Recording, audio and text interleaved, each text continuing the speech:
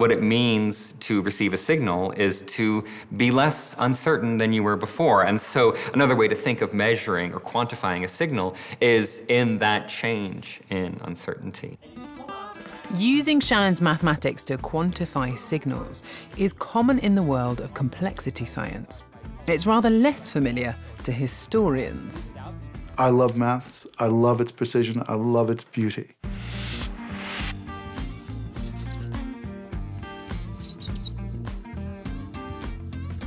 I absolutely love its certainty. And that Simon can bring that mathematical worldview, that mathematical certainty to what I work with.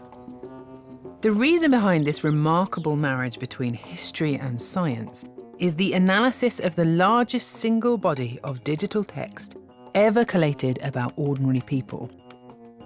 It's the proceedings of London's Old Bailey, the central criminal court of England and Wales, which hosted close to 200,000 trials between 1674 and 1913. There are 127 million words of everyday speech in the mouths of orphans and women and servants and ne'er-do-wells, of criminals certainly, but also people from every rank and station in society. And that made them unique. What's exciting about the Old Bailey and the size of the data set, the length, the magnitude of it, is that not only can we detect a signal, but we're able to look at that signal's emergence over time.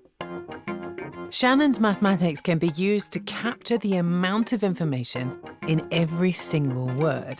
And like the alphabet, the less you expect a word, the more bits of information it carries. Imagine that you walk into a courtroom at the time and you hear a single word. The question we ask is, how much information does that word carry about the nature of the crime being tried? You hear the word "the." It's common across all trials, and so gives you no bits of information. Most words you hear are poor signals of what's going on. But then you hear "purse." It conveys real information. Then comes "coin," "grab," and "struck." The more rare a word, the more bits of information it carries, the stronger the signal becomes. One of the clearest signals that we see in the Old Bailey, one of the clearest processes that comes out, is something that is known as the civilizing process. It's an increasing sensitivity to and attention to the distinction between violence and nonviolent crime. If, for example, somebody hit you and stole your handkerchief, in an 18th century context, in 1780, you would concentrate on the handkerchief, more worried about a few pence worth of dirty linen than the fact that somebody just broke your nose or cracked a rib. The fact that 100 years later, by 1880, every concern, every focus, both in terms of the words used in court, but also in terms of what people were brought to court for, focused on that broken nose and that cracked rib, speaks to a fundamental change in how we think about the world and how we think about how social relations work. Look at the strongest word signals for violent crime across the period. In the 18th century, the age of the highwayman, words relating to property theft dominate.